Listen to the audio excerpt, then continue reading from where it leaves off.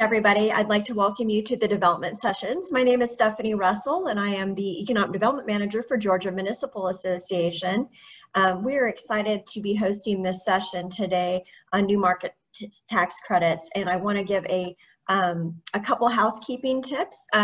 If you have any questions during the presentation, please feel free to put them in the Q&A or the chat, and we'll be monitoring that. And this session is also being recorded and will be available at georgiacitiesfoundation.org website. So with that said, we're going to get started, and I'm going to introduce our speaker today. I'd like to introduce Randy Griffin. He is the president of Georgia Community Reinvestment Fund, and we will be talking about new markets tax credits and potential funding projects for your cities. So go ahead, Randy, and take it away. Well, thank you, Stephanie. I appreciate you and Larry and Chris having us on today to talk to folks around the state about new market tax credits and what they can bring to Georgia. We are being told that the deadline, that the announcements for this year's new market tax credit allocations is going to be announced in the next 30 to 40 days.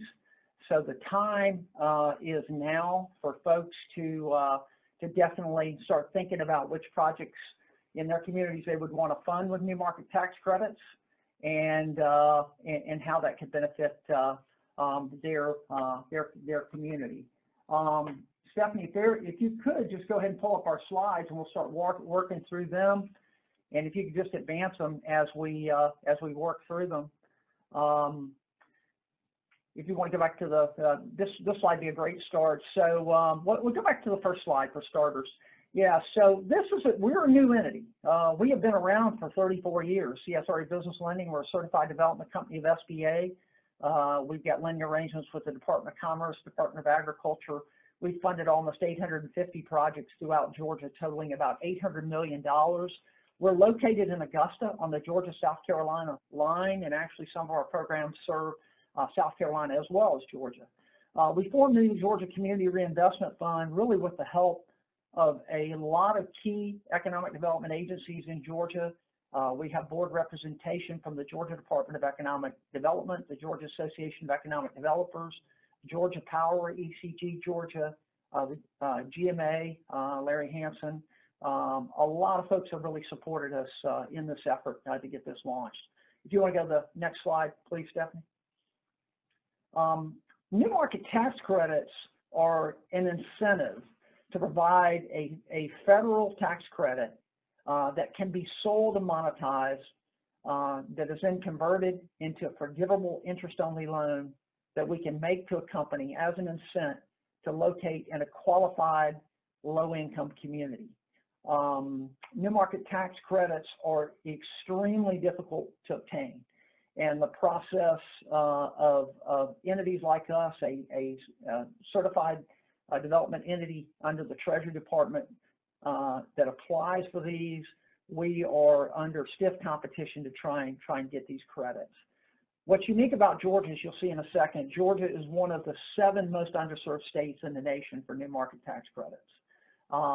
And many states have multiple CDEs trying to bring these tax credits back to their state through a variety of for-profit, nonprofit, government-related organizations. We don't have any entity right now that lists Georgia solely as its focus and where all its investments will go, and we would be the first in the state to do so if we were awarded. Next slide. And some of this is going to be a recap if you set in on the previous session. The big thing is in our SBA world, I'm very close to colleagues in Oklahoma and Iowa, and through the years going to conventions as you all do, we sat down and started talking to them, you know, over breaks and over receptions on all of the terrific projects they were doing in their states. And they were constantly telling us, you know, Georgia just does not get their fair share of new market tax credits. One colleague I'm really close to in Oklahoma, their entity, which has got a population about the third the size of Georgia, has received now over 100 new market tax credit projects, one for about every 38,000. Iowa, that we're actually going to work with a component of Iowa to set up an investment fund to sell our credits, and I'll talk to you a little bit more about that in a second. they likewise, you know, from a per capita basis, well ahead of us. What it means is in red. If we were just on par with Oklahoma, Georgia should have 162 more new market tax credit investments in the state, and that's essentially free equity going into projects. And if we're the same as Iowa, we should have 63 more. Right now, there are only 4 Georgia CDEs that received allocation in recent years that are headquartered in our state boundaries, and that's SunTrust, Truist, that has been a player, one of the top players nationally.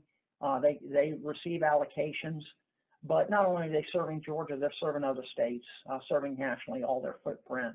They received $65 million in 2020. Atlanta Emerging Markets is just a wonderful organization in Atlanta that has done some transformational projects in Atlanta. They've received 6 allocations. My guess is they will receive allocations ongoing. They did not apply in the round last year, and we're just assuming they're going to apply in 2021. Carver Financial, what Robert's done with Carver State Bank, an affiliate of them out of Savannah, they're one of only 27 African-American chartered banks in the nation. The Treasury Department has now backed in with 2 allocations targeted at the markets they serve. They serve a national footprint, but most of Carver's investments so far have been in Georgia as well, and they have just done a terrific job, but they're only one out there that's trying to get these credits. They received $50 million in allocation in 2020, and then Habitat for Humanity, which is truly a national organization, received $30 million in 2020. None of the deals that they have done have been in the state of Georgia. One of the big opportunities for businesses, for cities, for counties, for economic development organizations is the Treasury Department has decided to award, and Congress has approved $5 billion in allocation in the awards that will be announced in the next 40 days versus $3.5 billion that was awarded in 2020. Next slide, please. What type projects, and the reason that's a big deal is when you think about Georgia being underserved and you think about us not getting enough tax credits, and you think about if we were on par with Oklahoma, we'd have 163 more. If we were on par with Iowa, we would have 60 more. These are some examples of projects that have been funded in Georgia.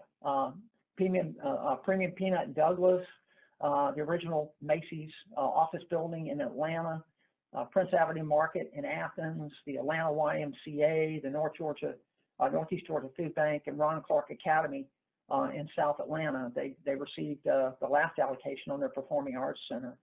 You think about these type projects that would transform communities and bring services that are needed to low-income communities, and you multiplied 163 more food banks, 163 more charter schools targeted at-risk youth, 163 more YMCAs, 163 more ag manufacturers. And you're talking about several $1 million of essentially free equity that went into these projects that we just have not had the capacity to do as many as we really should. Next slide.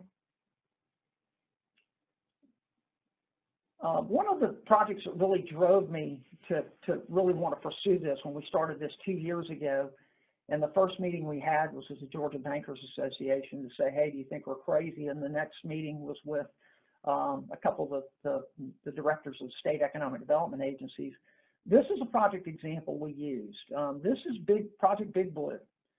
We realize when economic development cities, counties, when you send us a new market tax credit, we have told our advisory board in our meeting on June 25th, when we look at these, they're going to probably be code name and no address until we get to the 11th hour because of confidentiality working with the economic developers, whether it's Georgia Power or ECG or whomever.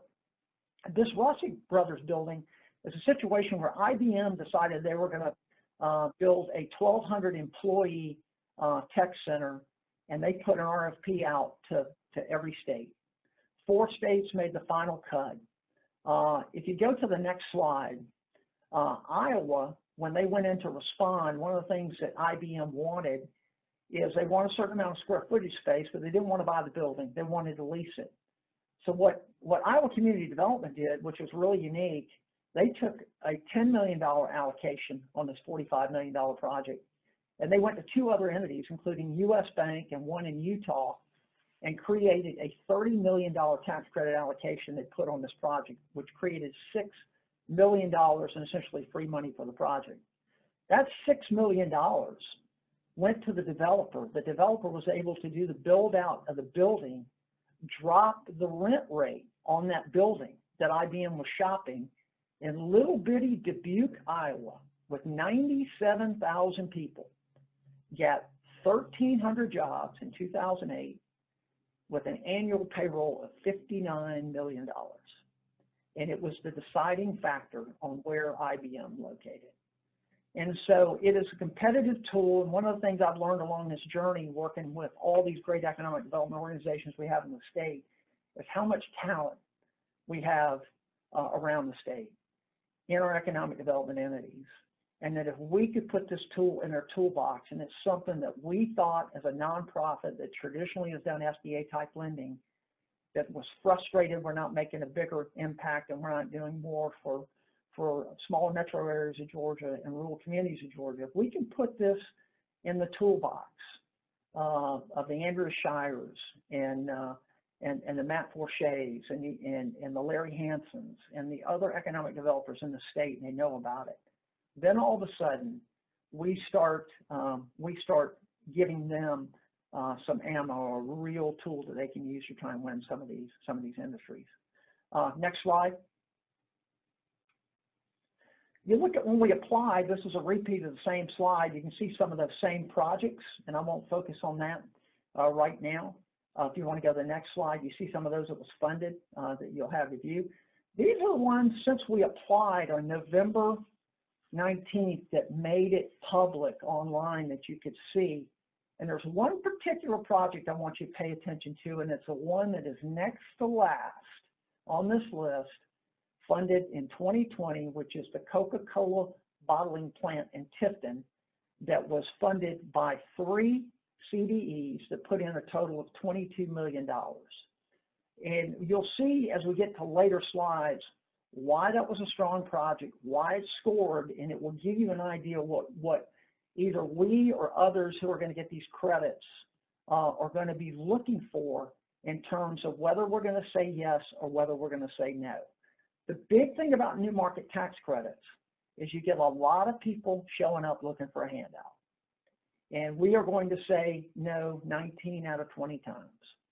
Because of how competitive this is, we have to save our powder for transformational projects. Good projects don't get done with new market tax credits. Only transformational great projects get done with new market tax credits. It has to achieve specific impacts, okay? Next slide, please. One of the things we're getting, when I mentioned we're working with Iowa, and a friend I've known for 25 years in the SBA business, is he introduced me to their team, and we're going to use their same team that has worked on $340 million in tax credits in the state of Iowa.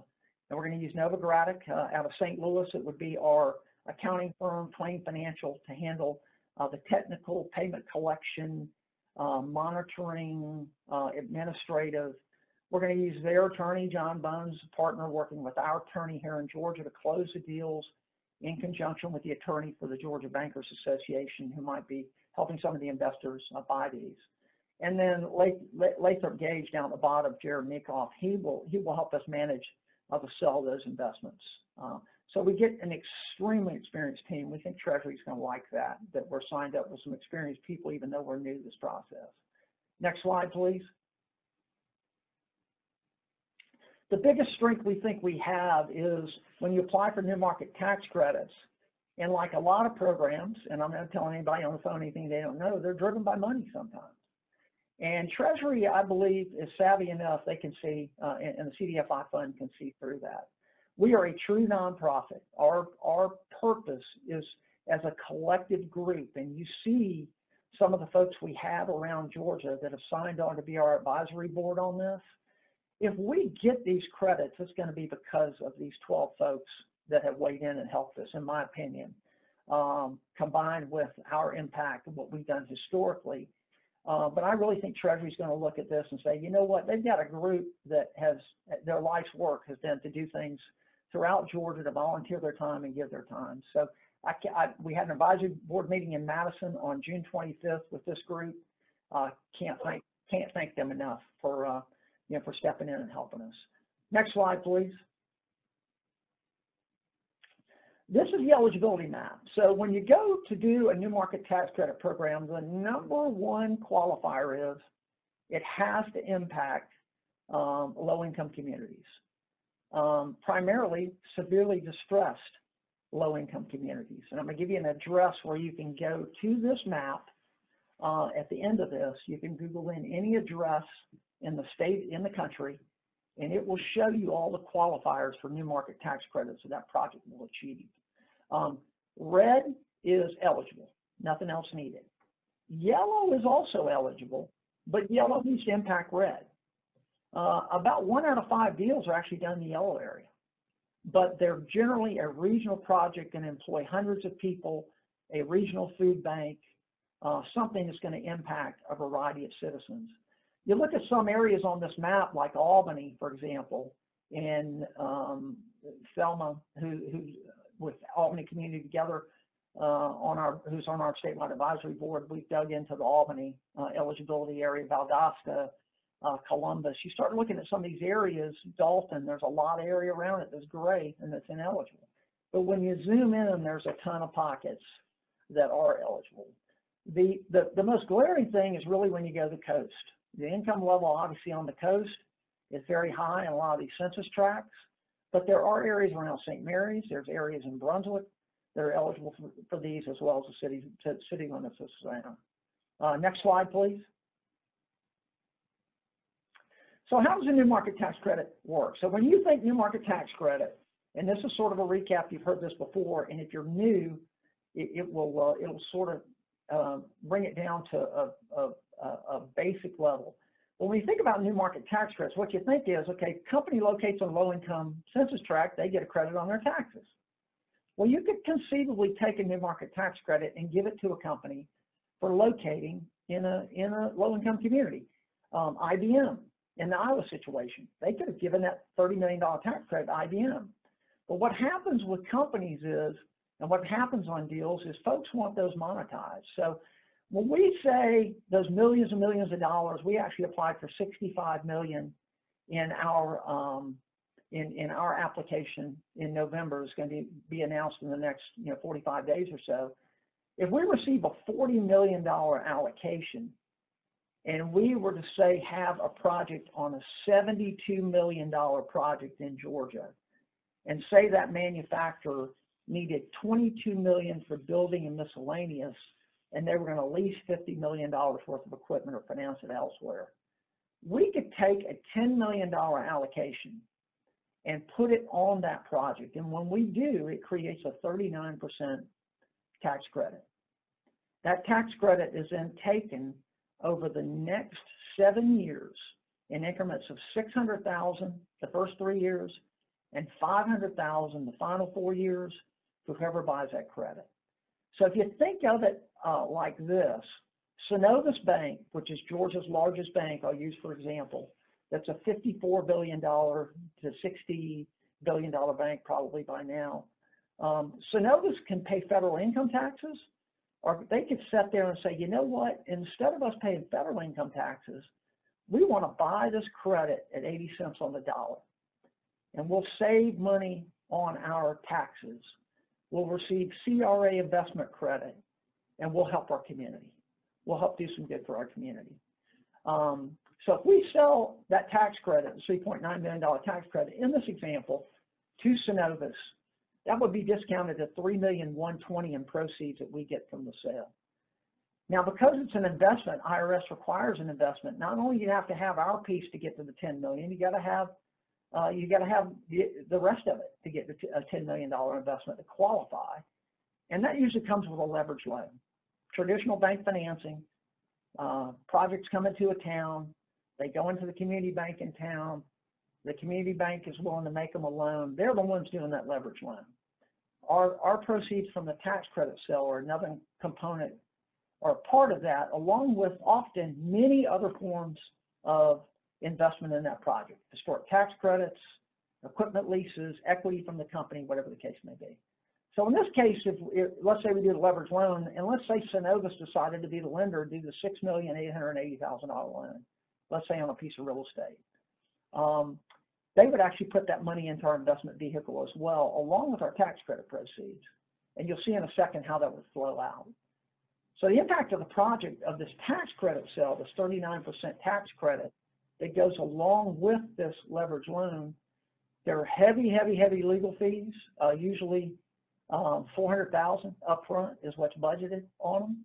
And then ongoing compliance, regulatory fees, et cetera, so on, that are paid in annual payments from the recipient industry or business or nonprofit into the investment fund.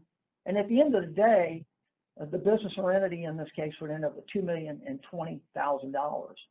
And what we would do is we would take those proceeds, and along with the leverage loan that they received from their bank, we would make that $3,120,000 loan for 7 years at however much we need to cover these fees as a nonprofit. We're not going to try and profit off of them. We're going to pay our costs and our expenses. And the net impact of the business that they would end up at the end of 7 years would be they would have the option to buy their note back for $1,000. They end up with just over $2 million in free money in the project. $2 million in free money in the project, which allows them to do more than they would normally do. You got the next slide, Stephanie? This is a diagram of that transaction. So what happens, because Treasury calls it requires it to be an investment, a qualified equity investment into us and into the project. The lender generally works on that leverage loan. On one side of it, negotiates with the business, and they just tell us at what terms that they want to do that loan at. I went through the example where we sell the tax credits and get the $3,120,000 in to create the $10 million.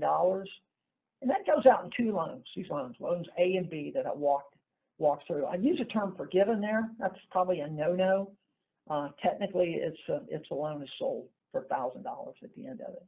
Net benefit of $2 million. The key is that $2,020,000 is going to vary from project to project depending on whether they have consultants, how much legal fees are involved, et cetera, and so on. What time of year the investment is sold, all that can impact how much money gets into the investment. The good news, though, is where right now, if you're a community or an economic developer and you're looking for someone who has an allocation, there's not a whole bunch of people who have allocation left from 2020 to put into these projects to do this. When these awards are announced in the next 45 days, 30 to 45 days is what we expect, then that is when that funding is going to become available. So now is the time, if someone wants to pursue it, that they need to be on our radar, as well as probably others' radar who are seeking these investments to put into these projects. Next slide. So why do we think we stand? We're a newbie, and the first thing we were told by the consultants is that new applicants for new market tax credits rarely get funded. That's just a fact. Our advisory board, when we had the meeting, they asked me to give a percentage, and I said 60%, and they said, why so low? And I said, because we're not going against any duds. It's like being in AAA baseball and everybody throws 97 miles an hour. All 208 organizations that are applying, all of them have a great story. All of them have been successful trying to serve low-income communities. They have experience in new market tax credits and other economic development. It is a highly, highly, highly competitive process. We're going up against the state of Pennsylvania. We're going up with all these other entities that have done this for years and years and years. One of the things we think we have in our hands, the first one, Georgia was one of the 7 underserved states. We get bonus points in our app for that fact. And rather than just saying it, we're going to do it. It's obvious in the totality of our application that not only are we going to do it, it's what our company has done for years and years and years. The fact we're applying in a first round where there's $5 billion versus $3.5 billion, it's good for first timers. 208 applied, 100 are expected to be selected. We asked for 65 million. We're really hoping for 30 to 50 million. Carver, when they were awarded in the first round, they received 30 million. They received 50 million in the second round. I think Carver has earned the right to get more investment going forward with what they're doing, impacting minority communities as one of the nation's 27 African American chartered banks. I see them being a player for years to come in the new market tax credit program. We would like to focus in rural Georgia and in the smaller metro areas of the state. And I told our advisory board, I was born in Columbus when my dad was Division Command Sergeant Major, was a Big Red One. I went to high school in Macon. I live in Augusta. I played football at Georgia Southern. My grandparents were sharecroppers in South Georgia. The area of Georgia that my family's from and that I live in has just not received a whole lot of these credits. And so we're hoping to be able to impact those. Truist, Habitat for Humanity, Carver, as I mentioned, they all received allocations last July, and the next application round was very short. It was only 4 months after that with COVID, and we don't know that they're going to apply, so they may not be competitors for us. Atlanta Emerging Markets, they receive hundreds of millions in allocations. Historically, they typically only serve Atlanta. We're going to serve the rest of Georgia. We think that'll bode well. We know one other very qualified economic development entity that has done some stuff statewide has applied as well. We've had tremendous support with our advisory board. We're essentially almost a co-op between multiple economic development organizations in the state, the Georgia Department of Community Affairs, the Georgia Association of Regional Commissions. All these groups have had us in. We've talked to them, have given us their support of what we're trying to do. We think that would be seen as a strength of CDFI. When we applied, we were going to originally apply for 100 million. The investors told me that, okay, if you want to apply for 100 million, you need to have 200 million in bank letters of support, or the consultants did. And we ended up getting 220 million letters of support. And one of the cool things that's happened lately is we've had 7 of those banks, 7 of the top 25 banks in Georgia, have gone together, and they are right now reviewing a proposal to form their own fund to buy the credits if we're successful getting them.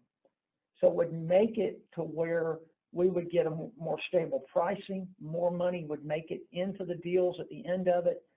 They could make these investments here in Georgia and assist the state. And there's a tremendous amount of excitement amongst those 7. We've received favorable feedback, all 7 CEOs, all 7 CFOs, and right now they are going through how much they would commit if we're successful in the next 45 days in getting these. They told us we need to have a pipeline of projects of 200 million. If we're asking for 100, we end up getting 850 million. Now, a lot of these projects have already been funded. One of them's already been funded with a new market tax credit in Athens. It was on our list. A couple others have fallen through. Anybody has a project out there right now, and that gives you an idea how many people are asking for this allocation. We think we're going to get 40 million, and we've received 850 million in projects. You know, we're hoping to get 40 million rather, and we received 850 million just inquiries on projects. The ones that transform severely distressed communities in the state, they're the ones that are going to get funded, the most transformational. So if you have that project, that WOW project, that would absolutely change one of our cities or counties around the state, then we need to know about it. We need to know about it now, and I'll show you why for the A and B. The other thing we think is going to benefit is Treasury doesn't let you blow smoke at them on these applications. It's 55 questions. One of the questions they ask the first timers is show us what you've actually done. Not don't tell us what you can do, show us what you've actually done. From the date they announce the application through over the last 5 years plus the current year, the date they announced the application rather, we ended up having 163 projects for $221 million over the last 5 years. And 43% of those projects were in the red area, in severely distressed low-income communities. We've done that with a 2.3% past due rate, and we haven't had a charge-off in our major loan program since 2018. So where I say at the bottom, Treasury's going to make this announcement late July, early August. We're now hearing it's probably going to be later in August.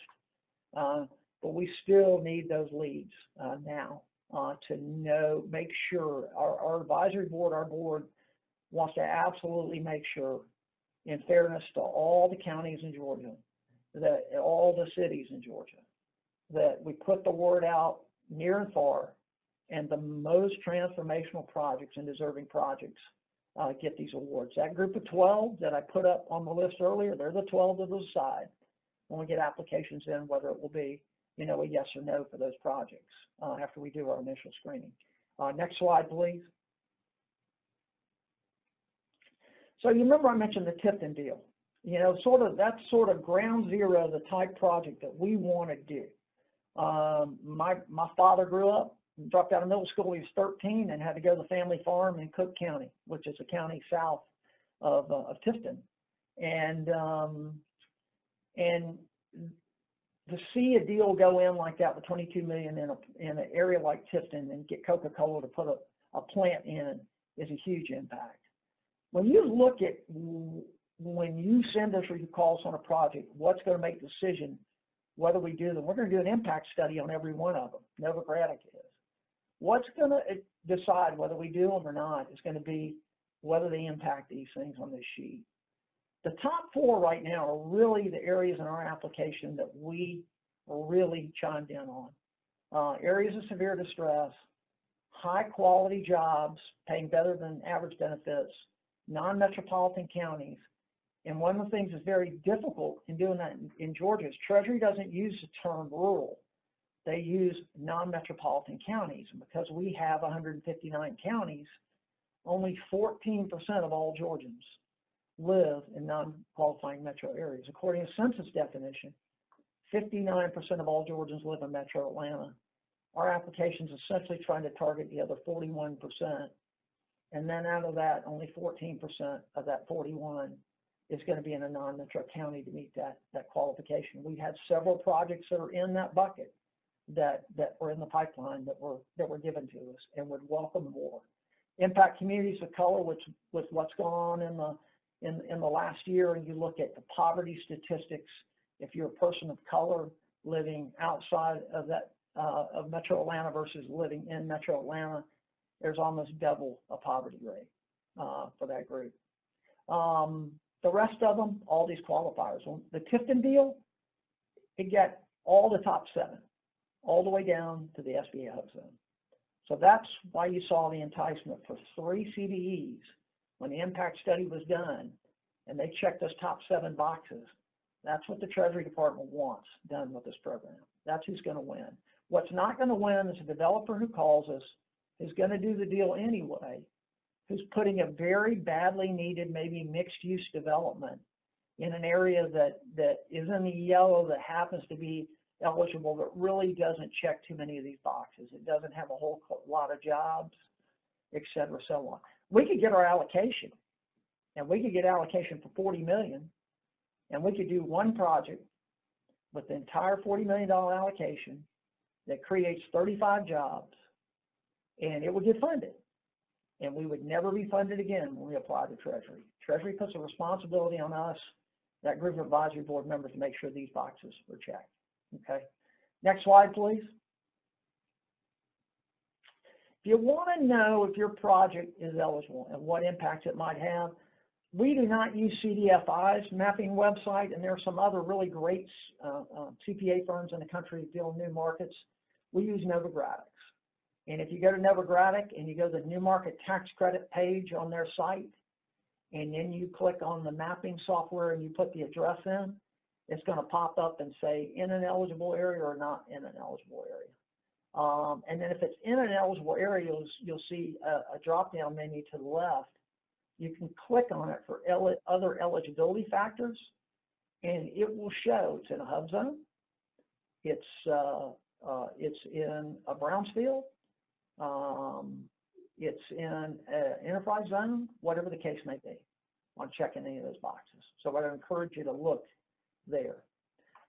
Next slide.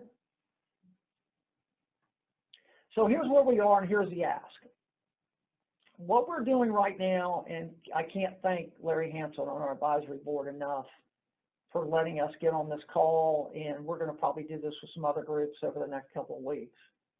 But start spreading the word on the possibility we'll be getting these new market tax credits in August. Whether we get them or whether some of the other organizations that are competing with us get them, or whether national organizations that have targeted Georgia are getting. There's going to be $5 billion in new market tax credits available 40 days from now. That's a fact. And a lot of those are going to be targeted at Georgia. If we get our allocation, we're going to deploy the capital, close the deals. We probably won't apply in the next round. We'll take a round off and we will apply again to try and get more. The typical, and I give the Carver example, Carver applied 6 times before they ever got an allocation. Stuck with it because they knew the impact to their communities, and to their credit, and Robert's credit, the CEO of that bank, he got it, and they've done some transformational things. We would like to be another player to do the same thing like they're doing, the same thing in Atlanta emerging markets. Yes, we need to have more people doing it. So we would apply again in 2023. If we don't get an allocation, we're going to apply in the next round, and that application window would open probably. Application we do about 4 months after the announcement, so we think it'd be due right around Christmas. Either way, we've got to have a pipeline to show them. So when we do get allocation, we can fund the projects. So that's where Georgia Power and ECG and GMA, by putting on these webinars with us, that's where they helped us spread the word, and we got all those leads, $845 million, to try and bring more of these to credit. If we don't get them, we can help find homes. We've already done that on one of the projects that was in our pipeline that needed to fund now. We reached out to some consultants. We actually reached out to Chase and some of the other national players. And because of the project, because of the impact in the community it was in, they jumped on board with it and are going to try and get it funded with an allocation they've had. So we've already essentially located an allocation for one other entity. That particular entity and that particular transaction is in one of Georgia's poorest counties that has one manufacturing company. And when I say it has one, it doesn't have 1.5. It's got one. It employs around 300 people. Governor Joe Frank Harris gave them a free building at a $100 lease for 20 years, and that lease is expiring, and they're looking to move because the lease is expiring. And they're going to have to buy the building, and or pay additional rent. And since that overhead is going to increase, they go, you know what? We've got another plant outside of Metro Atlanta. We may just go add onto that plant and do it. We talked to the municipality in that case. We said, you guys know about tax credits? Had a couple of calls.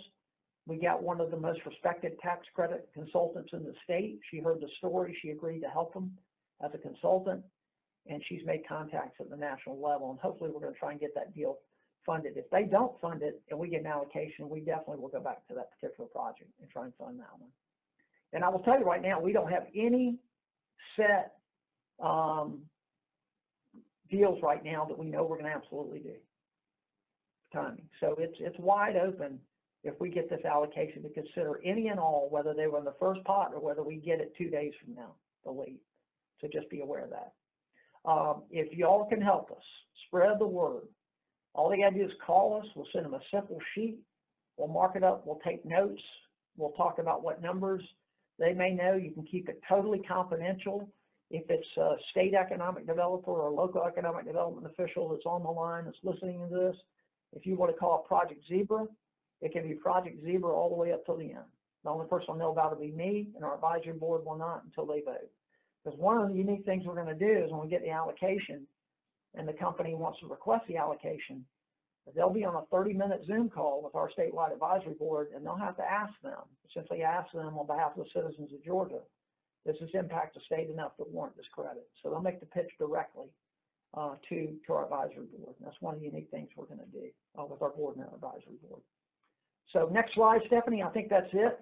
I think we got a little bit of time. If anybody wanted to ask any questions, or if Chris, if you saw any questions come in, and if I can't get an answer to a question, I will certainly get with our consultants and get you an answer to that question.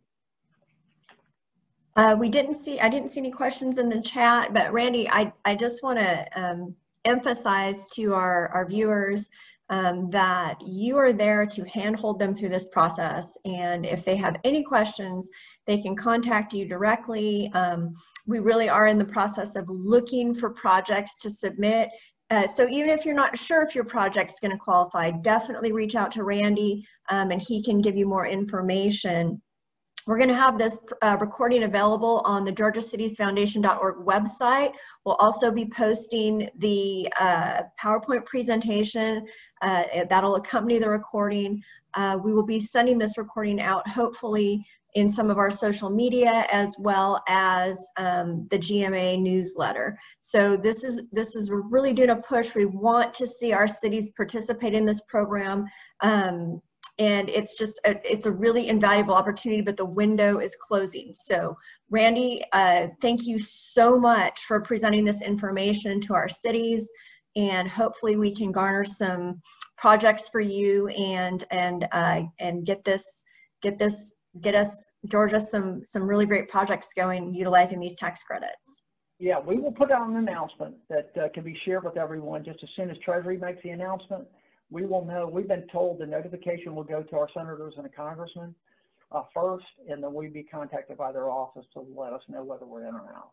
So that's how we'll sort of get word, and we'll pass it along to everyone. And Stephanie, thank you again to you, Larry, and the Georgia Municipal Association for doing this on multiple occasions.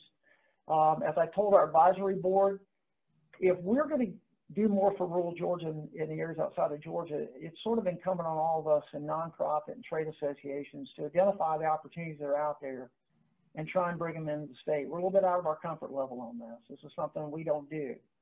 We do SBA lending, we do traditional, commercial lending, and we do a lot of it. We have 123 million in projects in process right now, but this is something that we think is badly needed, and we think we can help bring it to Georgia. So appreciate everyone's help. We've had so much help from so many agencies, and can't thank again GMA enough for their help in this. So thank y'all, and have a good day. Thanks, Randy, and we'll see you guys next time on the next development sessions.